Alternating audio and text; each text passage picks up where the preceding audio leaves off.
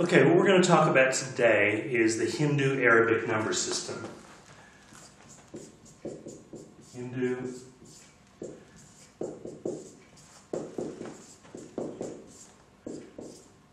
Arabic number system. Now, the Hindu Arabic number system, it may sound exotic, but it's just the same system that we normally use for numbers in the English-speaking world. Okay? We also call it the decimal system.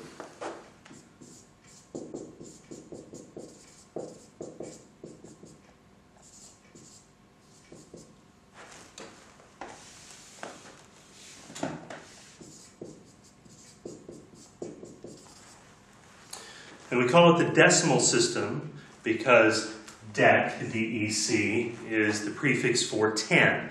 So the Hindu-Arabic system, or the decimal system, is based on powers of 10. And what I mean by powers of 10 is that we use 10, and we use, or 10 to the first, which is equal to 10. We use 10 to the second, which is equal to 100. In other words, 10 times 10, that's what 10 squared means. 10 to the third, which is equal to 1,000, and so on. And we use those numbers, that decimal system, to talk about, to describe numbers, okay? Now, we use, and I'll come back to that in a second, but we use, there's several terms that we need to talk about in this context. You'll probably find that a lot of these are revision. You've heard them before. Some of them you've heard for most of your life. First one we need is digits. And digits are just those things that we use in our number system, and there are 10 of them. 0, 1, 2, 3, 4, 5, 6, 7, 8, and 9. Okay? Those are the digits. Okay? The digits. Now, when we talk about place value in the Hindu-Arabic number system, what we're talking about is the numbers that we're dealing with, okay, and their place in that number. So, for example, excuse me. So, for example, now you are probably familiar with the values of each place. So let's use, for example, this number. We'll say 3, 2, 5, 6. Okay, and this number is, this is the, well, we'll start over here. This is the ones place. This is the tens. This is the hundreds. And this is the thousands. Okay, those are those numbers, those places, and as we go further and further to the left, those numbers get bigger. 10,000s, 100,000s, millions, 10 millions, 100 millions, billions, and so on. Okay? We'll talk about numbers to the right another day, but for this purpose, that's what each of those are.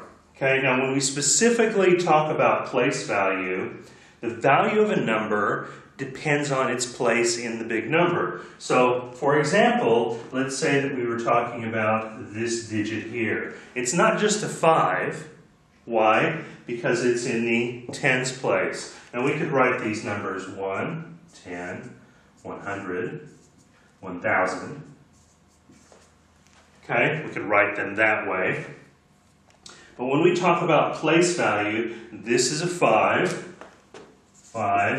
times, and it's in the tens place. So it becomes 5 times 10, which is equal to 50. Okay?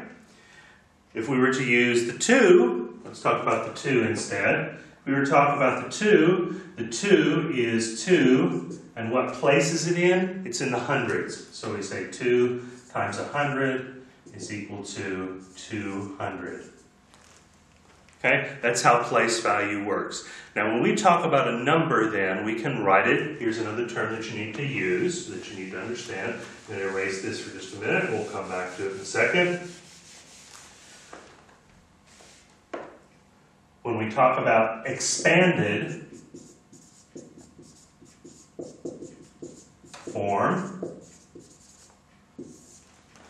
We want to take a number and write it with each of its parts expanded, the place value expanded for each of those things. So we're going to use our number again, 3, 2, 5, 6.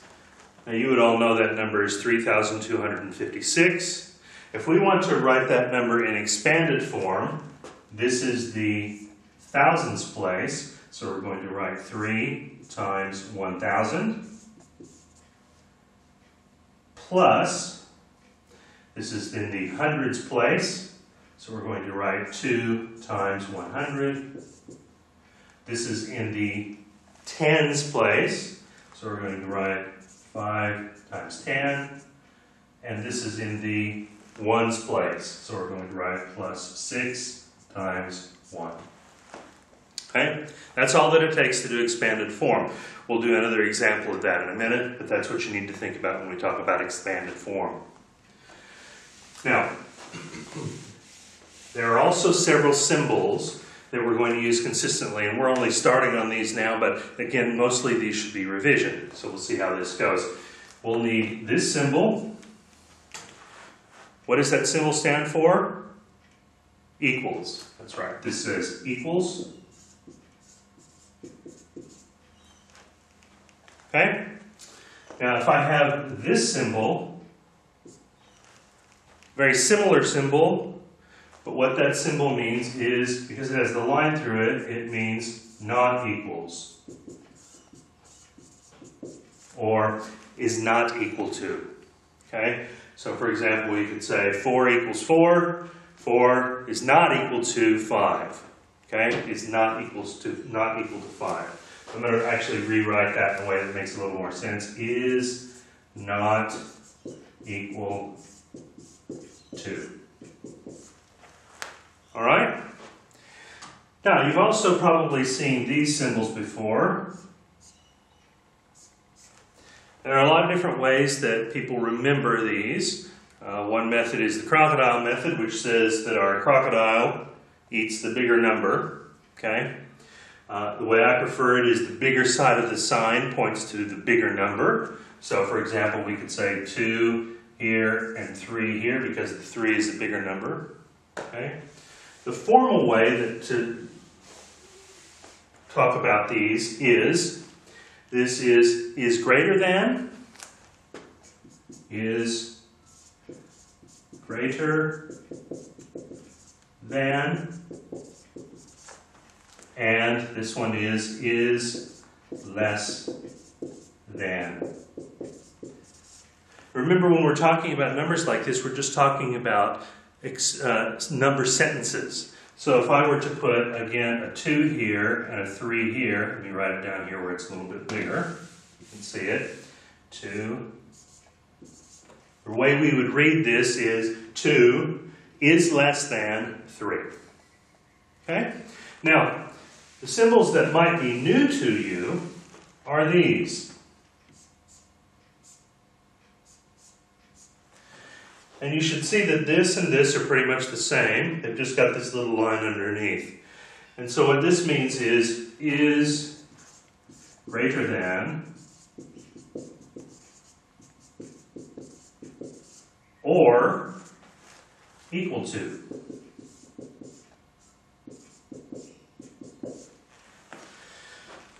This is greater than, 1 is greater than or equal to something else. So for example, we could say 3 plus 2 is greater than or equal to 4, because this is 5.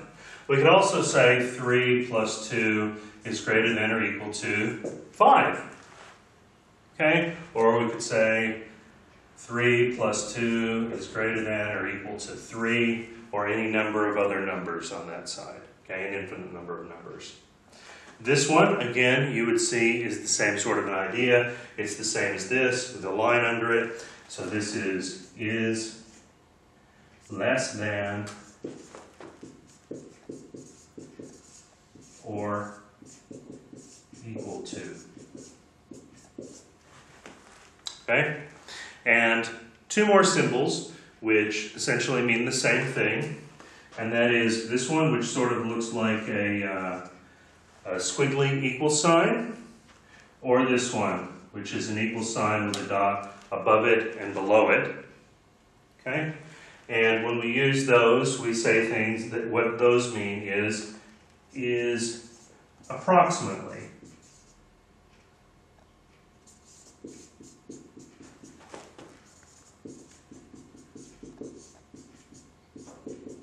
Approximately equal to.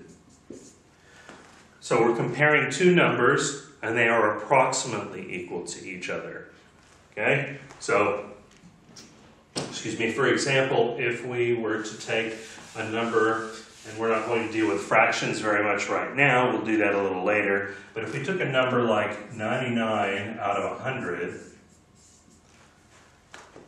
that's almost everything. Not quite, it's almost everything. It's almost 1, so we could say that that is approximately equal to 1. Okay? It's not quite 1, but it's approximately equal to 1. Now, it's important that you have these definitions and these ideas down. If you want to pause the video for just a second and make sure that you've got them all written in your book, that would be great. And we're going to do a couple of examples. So if you want to pause the video, do that now. Okay. We're going to go on with our examples then. I'm going to erase this.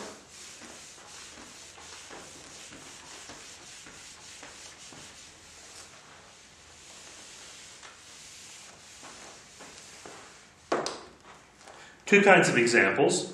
We're going to start with this number. And what I want to know about this number, 437, what I want to know is the value of 4.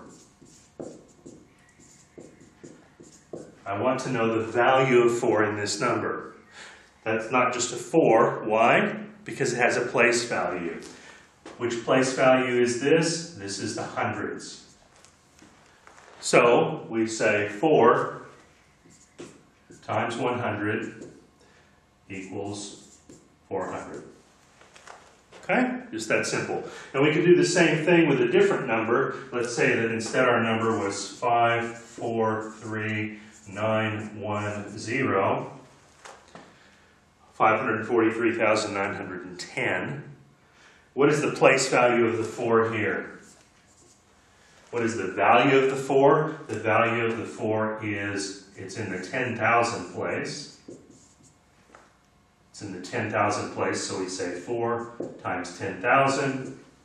We multiply that, and we get that the value of 4 in that number is 40,000. Okay? That's one sort of problem that you'll look at when you're working on these. Now, you want to make sure you have that idea down.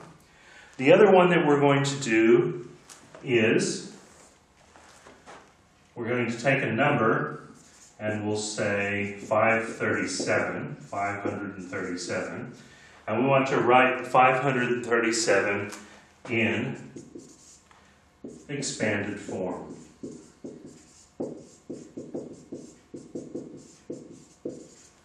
So we're going to write 537 in expanded form. We'll start by writing the number down. And we're going to go through each digit one at a time. We'll start with this one. The 5 is in the hundreds place. So 5 times 100 plus. Go on to the next digit. The 3 is in the tens place. So 3 times 10 plus.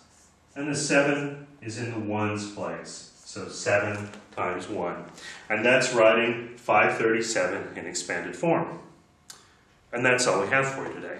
So make sure you get those examples written down so that you'll have something to work off of when you start the work for this section.